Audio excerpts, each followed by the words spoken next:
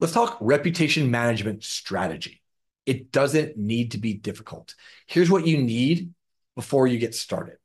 You need to have a plan in place and a system. It doesn't matter whether you're a home service company, you're a marketing agency, you're a restaurant, you're a doctor, dentist, attorney, okay?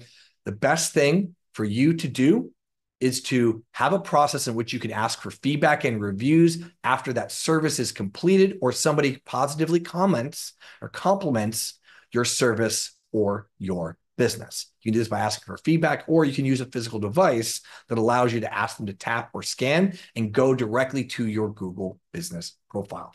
Now, that's the first part of your strategy. That is the ask or the scan. The second part is to monitor. You need to be looking and having either a system in place or some system or a person in your office or on your team that is looking for those new Google Business Profile reviews as they come in, because their job is to then respond to those reviews, because responding helps your overall SEO of the Google Business Profile.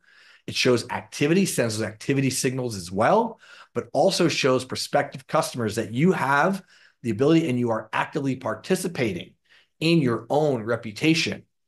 When customers are leaving you a review, you're responding to them with more than nothing or just a simple thanks. You want to be keyword relevant. You want to make sure that those responses are important to what that person said in their review, and that you are showing future customers that even if something goes wrong or if somebody has a comment, that you are looking and you are taking positive action in the process of managing your reputation to make sure that your business shows in the best possible light. So your reputation management strategy should have a simple one, something that you can implement in your day-to-day business, in your SOPs, to just start generating those reviews. That's the very, very first step that you can do.